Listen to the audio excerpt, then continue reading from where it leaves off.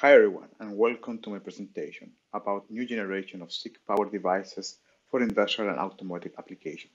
I am Ignacio Lizama, a field application engineer for power devices in ROHM Semiconductor. And in the next minutes, I will present to you an overview of our latest silicon carbide devices development, showing the benefits and the improvement compared to our previous generation. Let me start by showing you the agenda of the presentation. I will start with a brief introduction of ROHM. Then I will continue with our target applications with a special focus on electric vehicles. Later, I will introduce to you our latest development of our SiC devices and its performance. And finally, I will give you an overview of our expansion plan and takeaway points. So let's start. ROHM Semiconductor is a well-established semiconductor company created more than 60 years ago in Kyoto, Japan, which started as a resistor manufacturer where the name comes from. Our company mission is quality is our top priority at all times, through a consistent supply under all circumstances of high quality product to the global market. On the left side, you can see roaming numbers. We are a worldwide company with more than 22,000 employees, with a net sales of more than 360,000 million of yen, which is around 3,000 million of euro. Our key product focus are IC with the 47% of the total products, discrete semiconductor devices with more than 38% and modules with more than 9%. And our target markets are automotive and industrial. Here we can see our target applications for our newest silicon carbide MOSFET device. Electric vehicle, photovoltaic and energy storage, data center servers and UPS, smart grid and charging stations, and factory automation and power supply. If we look at the automotive applications, in the electric vehicle, different technologies coexist, and the semiconductor depend on the battery voltage. In electric vehicle, we see the tendency of different voltages, 48, 400, and 800 volt, and also different applications inside such as onboard charger, DC-DC, high voltage heater, powertrain, among others. And the right technology, such SiC, GaN, silicon IGBT, and silicon-based MOSFET, will depend on the battery voltage, efficiency, and cost requirements. Here we see which is the right semiconductor for the application in the electric vehicle. On the left side, you can see how applications typical positioning based on the power and frequency. For example, the inverter located in the high power and middle switching frequency range. SiC can bring benefit in terms of efficiency, which provide advantage in the system level. Higher frequency but lower power areas such as OBC, DC-DC, where SiC is also a good option. In case of low power and low switching frequency, like high voltage heater, IGBT is a good option, which as ROHM also provide devices for this application. An e-compressor is in the limit. Depending on the battery voltage, SiC or IGBT will be the best option. On the right side, you can see in which areas technologies could be utilized considering both power and voltage. Low voltage and low frequency, we have normal silicon MOSFET. For higher power, GaN is an option. Higher power and voltages up to 1200 volt, IGBT is the device who dominate this area. And finally, for higher power and voltages, SiC is the best option, bringing benefit in the system level. As I mentioned, there are areas where both technology can be applied, and the final selection will depend on the requirements of the OEM. Now we see the matching component for their application. SiC fits in several applications, such inverter, OBC, and DC-DC converter. Also is an alternative for e-compressor. For low battery voltages and high power such OBC, DC-DC converter, and auxiliaries, GaN is also an alternative. IGBT has their place where high power is required as an inverter and also for e-compressor, and where low switching frequency is required as high voltage heater. Standard silicon MOSFET can be used for auxiliary applications. As ROHM, we don't provide just power devices as MOSFET, diodes, and IGBTs. We also have a broad variety of components that can be used in these applications.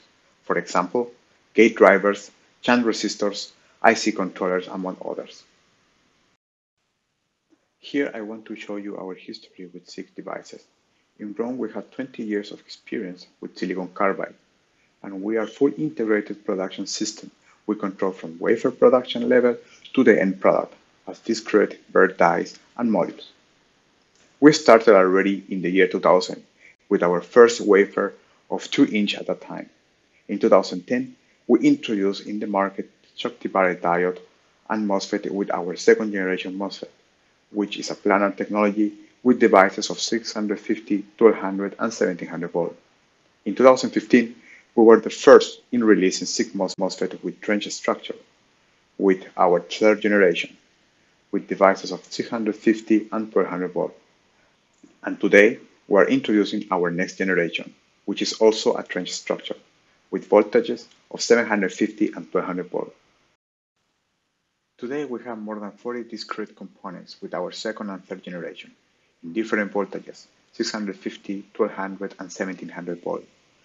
We also provide different packages, including the advanced packages with 4 and 7 pin, where we can improve the switching transient, reducing the losses by around 40 to 50%, thanks to the access of the driver source pin.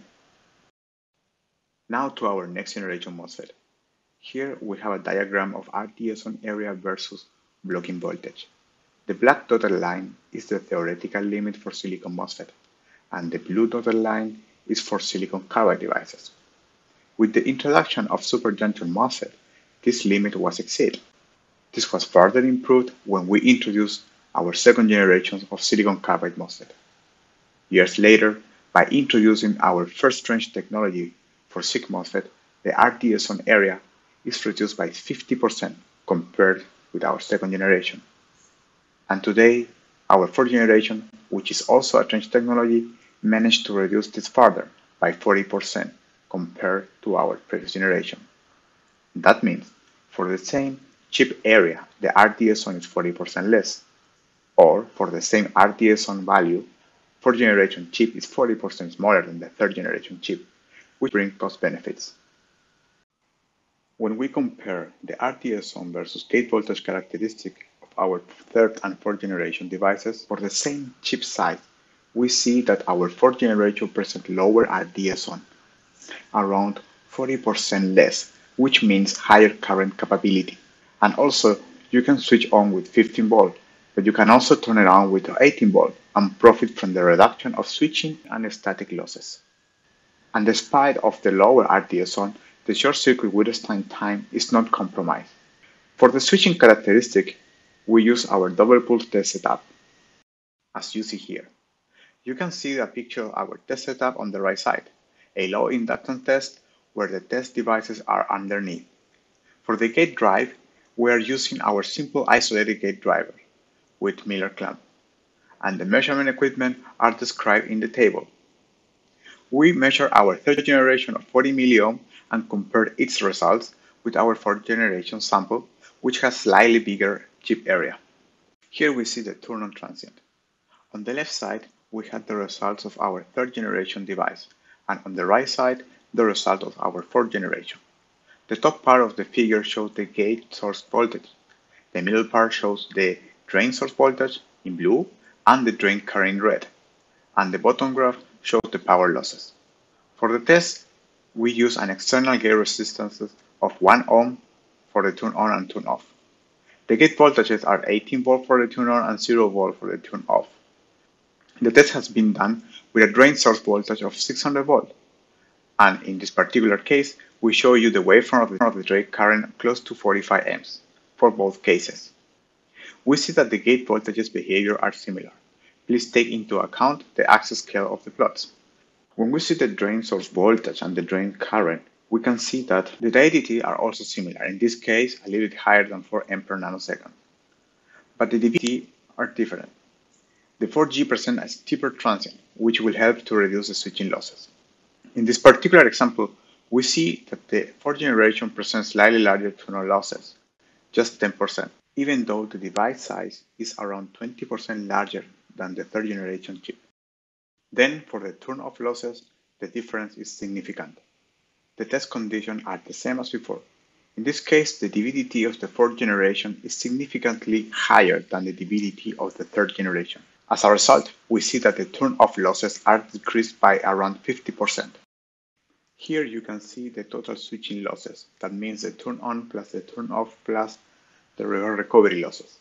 In this case, we are showing the results for a DC link voltage of 600 volt on the left side and 800 volt on the right side. We see that the fourth generation has around 32% less total losses compared to the third generation. These results were obtained at room temperature. Later, I will show you the influence of the temperature. Here you see the IEDT during the turn-off and turn-on transient for 600 and 800 volt, for the same conditions as in the previous slides. We see that for the turn-off transient, the third generation presents a slightly higher IEDT compared to the fourth generation. And in case of the turn-on transient, both devices behave in a similar way. Now I want to show you the influence of the temperature on the switching losses. Here we have the total losses of the fourth generation at 25 degrees Celsius in the blue line and at 150 degrees Celsius in the red line for 600 and 800 volt. As a result, we conclude that the temperature has a small influence at low DC link voltages in the high current range. For higher DC link voltages, in this case 800 volt, the switching losses are practically independent of the temperature. Our fourth generation is planned until today in two different voltages, 750 and 1200 volt, for a current range between 25 and 130 amps. We are also planning different packages in TO247 3 and 4 pins and SND and TO263 7 lead, and of course also in bare dies. The fourth generation devices are based on the 6-inch wafer. A detailed lineup will be released soon. From the capacity point of view, we're expanding our capacity to secure a stable supply chain. We're expanding SiC Crystal in Nuremberg and Miyazaki in Japan. And a new factory, Apollo, will be open in Chikubu, Japan at the end of this year. Our investment plan is not only for SiC devices, but also for gate drivers. Compared to 2017, we are planning to increase our capacity by 16 times in 2025 for SiC and gate drivers, with an investment of more than $545 million.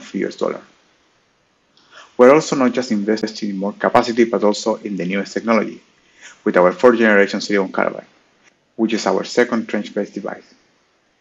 To finalize, I want to summarize some points. Our fourth generation SiC MOSFET development is completed. The experimental results show an optimization of the static and dynamic performance. Currently, we are on the final phase of the preparation of the product. And finally, with our expansion and investment plan, ROHM is committed to customers to ensure a stable supply chain. Okay, that's all from my side. Thank you so much for your attention. I hope you enjoyed the presentation, and I will be happy to answer your questions during the Q&A session.